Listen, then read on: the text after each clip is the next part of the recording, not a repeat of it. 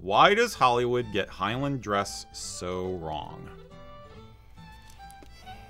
We'll see how much the whiskey's affecting your judgment. You know, just dive right in. I'm not the historian, so I will say this. They seem to be getting it better. They seem to be improving than they did, let's say, 100 years ago, 50 years ago, whatever time frame Hollywood's existed. It's been around for like 100 years, yeah. Yeah. My mind goes to they're trying to get better. Costuming is getting better. It's not perfect. I mean, it's still a story that you're trying to tell. There's still limitations on what they can do and can't do. But I would kind of give a pat on the back to historians, to people who love costume, love doing things properly. I will give a pat on the back to you people, and I'll include you in that as well. In putting pressure and critiquing Hollywood and saying, no, it's not good enough. You're wrong here, you're wrong there. The riding boots shouldn't have been that. This is wrong, that's wrong. Riding boots? What are you talking about? Yes, exactly. Picking it apart and being critical. The more critical people are of Hollywood, the better they will be, the more they have to raise the bar across the different, production studios or whatever. So I give a tip of my hat. If I was wearing one, you get a, nothing from me now. But I give a tip of my hat to those who are critical of it, who are forcing them to up their game, because the more they up their game, the better it becomes, the more historically accurate it becomes, and it's less Braveheart, blue face paint, and that kind of thing, made up stories. Right, and more Robert the Bruce. Yeah, it is Hollywood. There will always be an element of not a documentary to it, and good storytelling to it, and twisting the truth for the narrative of the story.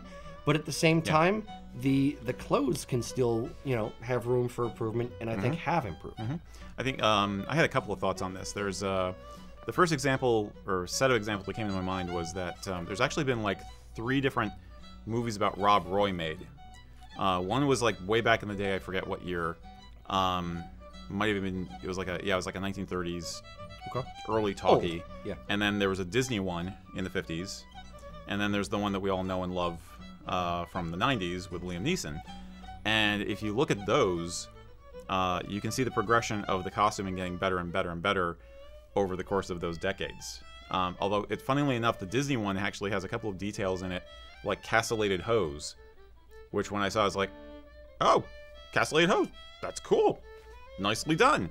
So that was considering it was done in the 50s, I was like, okay, they actually made a sincere attempt, but at the same time, you still have things like, Highlanders with little tiny heater shields, like knights in shining armor and stuff like that, and weirdness. But so that's one progression I've seen that it's kind of cool. And then the other thing that, contrary to that, is there's a guy named Atten Shea who does history films on YouTube, and he made a video about Hollywood, and he said, look, at some point you just have to make up your mind that it's just a movie.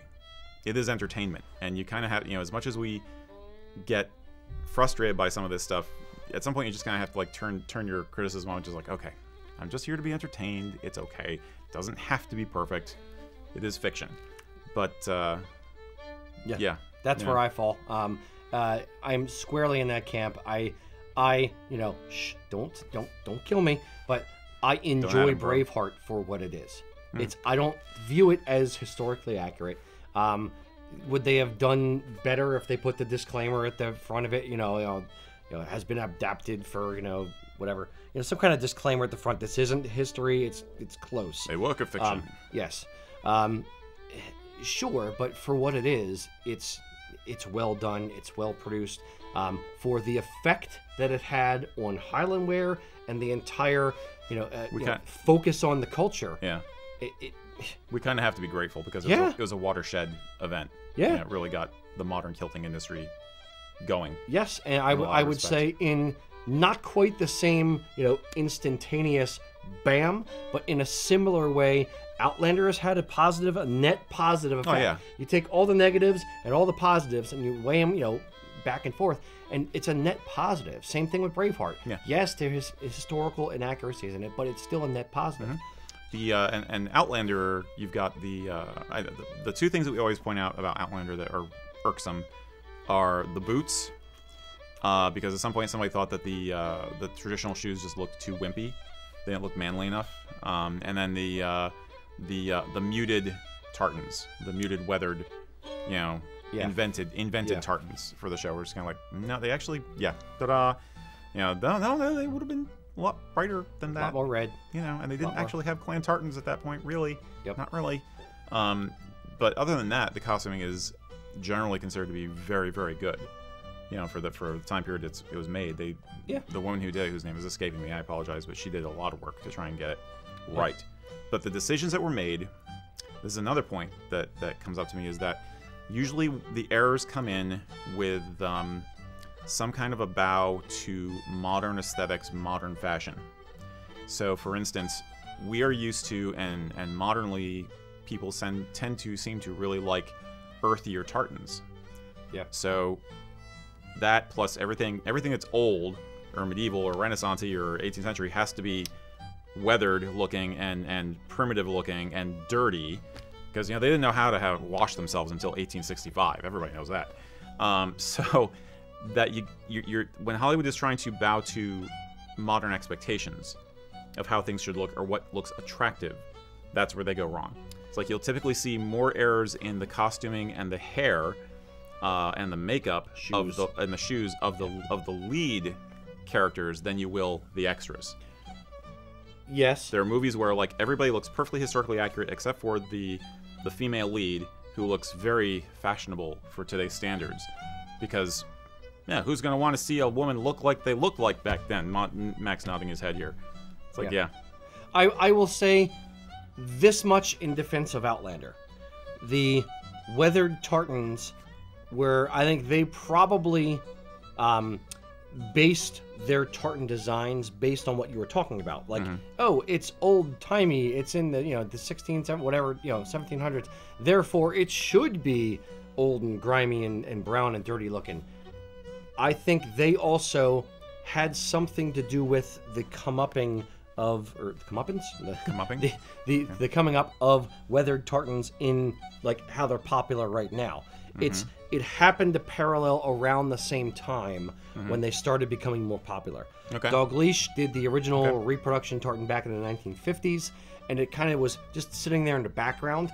La Caron coming out, another mill, coming out in the 2000s with weathered tartans and really promoting them.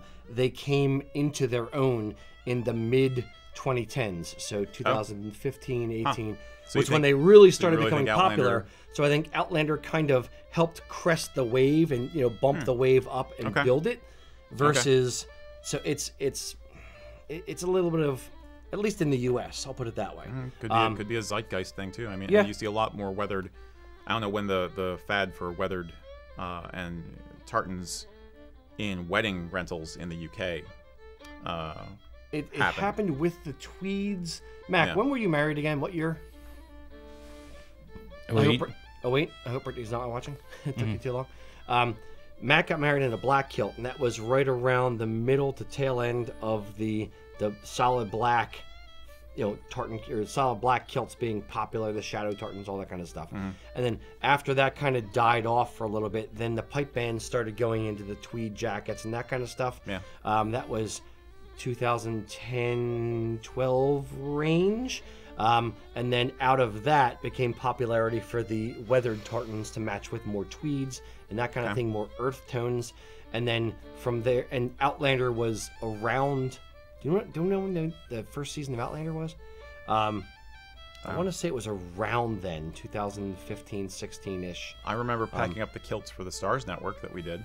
2014. Remember that? 2014 was the first year. Okay, so so they hit on it at the right time, and it was already building. Kind of a chicken and the egg thing. Which came first? Or... I think the weathered tartans obviously came first because the 1950s kind of thing. The popularity of them. Yes, exactly. It's they kind of propped each other up. It's two guys standing back to back, standing up. Got it. That kind of thing. Yeah.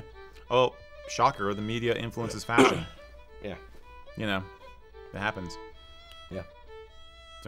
So it'll keep changing. It'll keep changing. There'll always be those. I think Hollywood is definitely getting more historic, but you have to expect they will always bow to modern fashions somehow, just to make sure they can sell the product. Yes, yeah. There's it's not just the movie; it's the marketing of it. It's the the toys you sell with. It's everything having to do with that. It's like there's a lot bigger web than you think about. Merchandising, where the real money of the picture's made. Merchandising, where the real money from the movie is made. Spaceballs, the snow cone maker. Yeah. Outlander.